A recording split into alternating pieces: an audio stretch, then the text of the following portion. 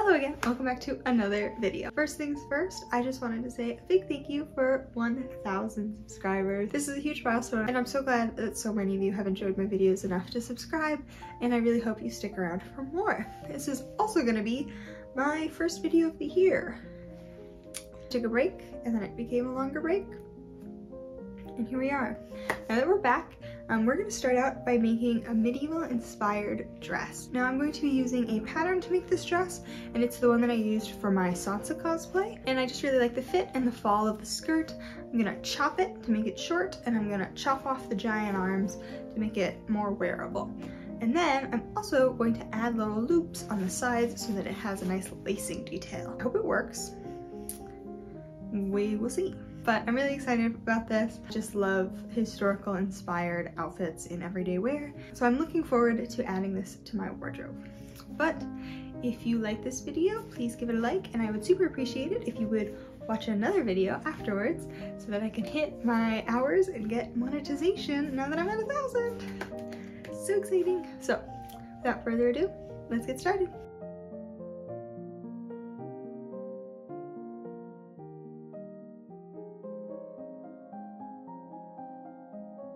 Okay, so my fabric is all ironed. There's still some fluffs that came off in the wash that I'm just gonna need to lint roll. And I have all of my pattern pieces taken out.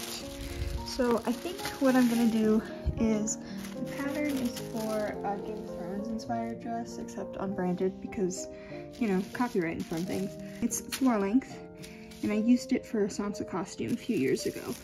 So since I want this to be a little more casual, I'm chopping off at 2 feet, and then I'll extend this piece to be a little more curved, and I think that should give me a nice like T-length, but we'll see. If I have to add a panel at the bottom, like whatever, that's not the end of the world. So we're gonna start by cutting out all of the pieces. This is a side front piece, I think. This is a side front piece. We're gonna start by cutting out all the pieces that I need 2 of. So side front, side back, facing front and back, and sleeves. And then after that, we'll open this up, lay it flat, and do front and back pieces. So I think that should be fine. I believe I got enough fabric. I hope I guesstimated this length well enough because I'm feeling too lazy to measure right now.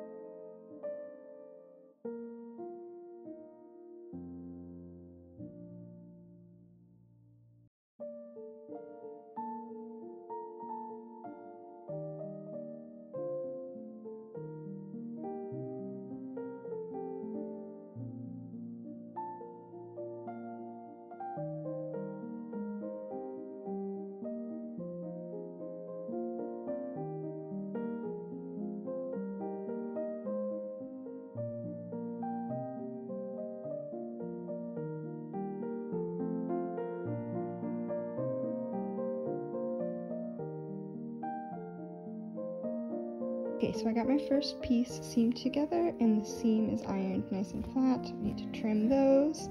I'm doing this in a different order than the pattern instructions recommend. This is the side front and side backs pieces. The pattern recommends assembling the side front to the front and the side back to the back as the first step, but I'm doing it like this because I want to add lacing that goes across this side. So I wanted these lined up so that I could put my little loops in on either side, and so that when I sew that up, it'll be in the correct positions on either side. So I did this first. Now I'm gonna make some lacing in the little loops that will be attached. Then I think I'm gonna put the zipper in, which is kind of crazy. I'm gonna put the zipper in while the back pieces aren't attached to anything else. Then front and backs get assembled to the sides. I think that makes sense. Or maybe after I do the front and the back, I'm gonna do the facing. I don't know, we'll figure it out. But next step I think is gonna be the zipper. So let's go figure that out.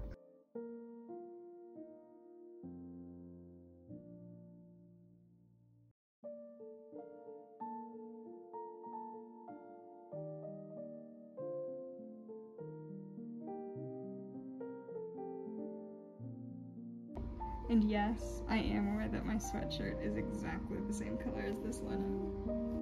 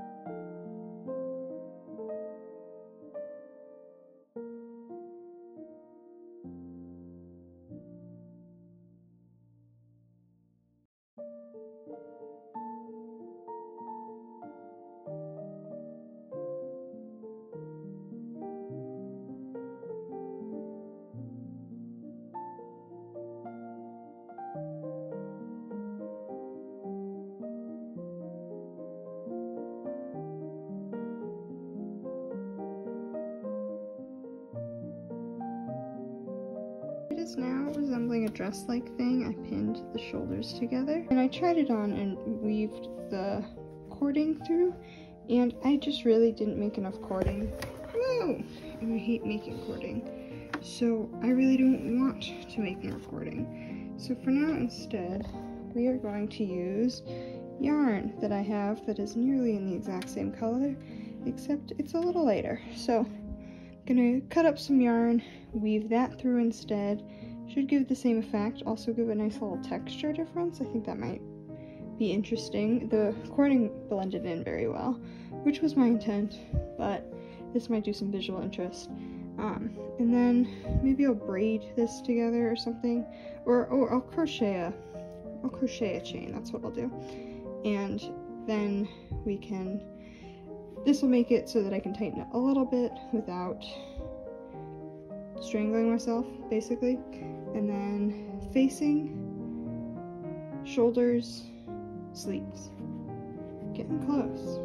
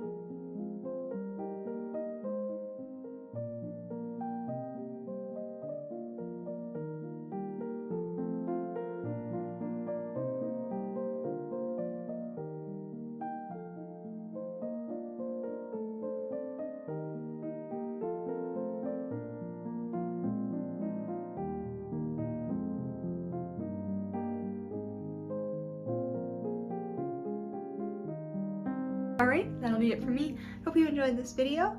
I really like how the dress turned out. I think it looks super cute, and I really like the way that it fits, and I like, even though I wasn't intending this to be what it was, I like the contrasting detail of the crocheted laces. So please, if you enjoyed this video, go watch another one of mine. I recommend this one, and if not, I hope you have a great rest of your day. Okay, bye!